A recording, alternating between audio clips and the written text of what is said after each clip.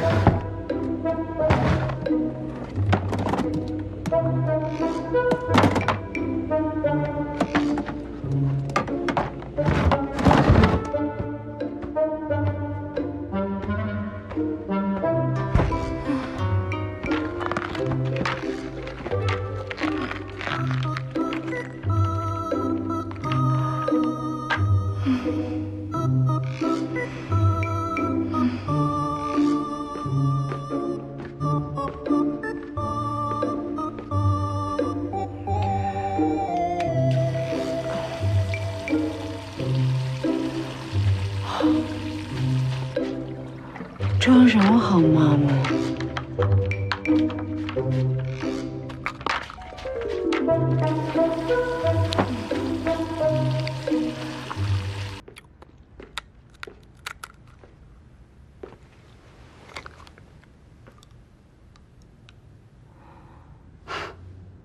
看我干嘛？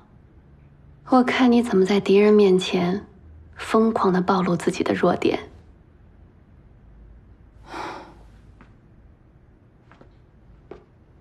你怎么不想想？或许我压根儿没把你当敌人呢。就是因为你自大轻敌，所以才会输给我。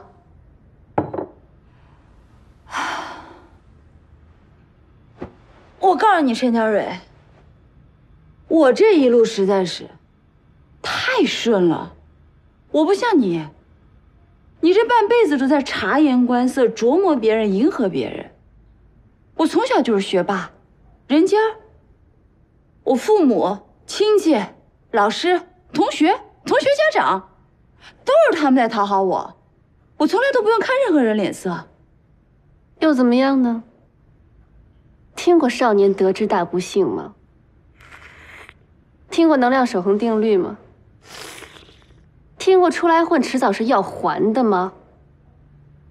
你现在是不是都还回去了？不喜欢的工作是不是照样还得干？不喜欢的妈妈是不是照样还得伺候她呢？那是因为到了这个年龄，社会对女人优秀的定义不同了，不再是学习好、工作好证明自己的能力，就能获得他们内心的赞誉和尊重。你不是不在乎别人的眼光吗？完全不在乎，是不可能的。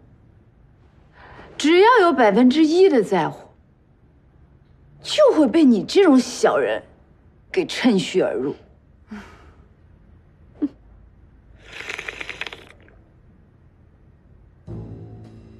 哎，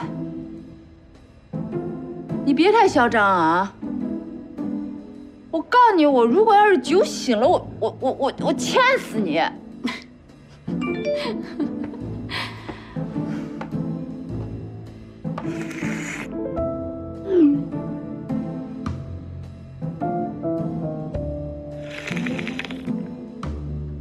谁啊？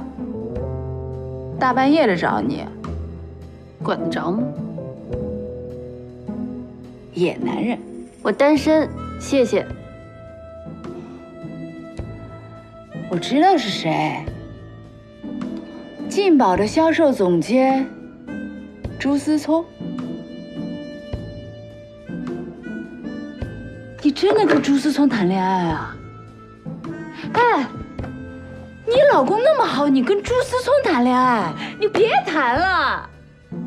行了，走了，回家了。明天还要去医院。你生病了？这里病了，要做手术，明天术前检查。你生病了还喝这么多酒？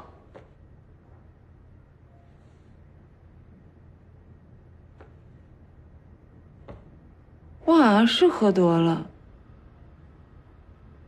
我怎么觉得你是个好人呢？你是个假陈娇蕊。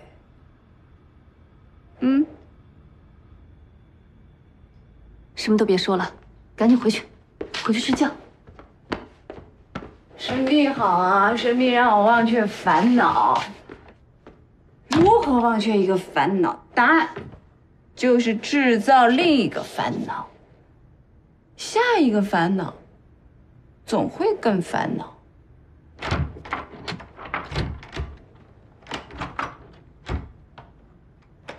知道我当时最恨你什么吗？是吗？最恨你瞧不起我。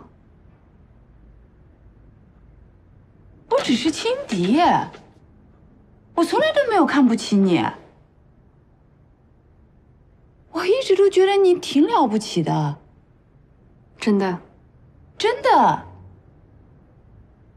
当然我也可以说的再肉麻一点，反正明天我醒酒了就什么都忘了。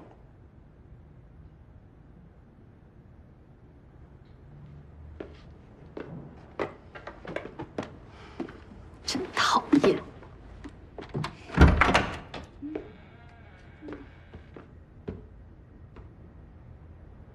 刚才对不起啊。其实你挺爱你的女儿的，你是个好妈妈。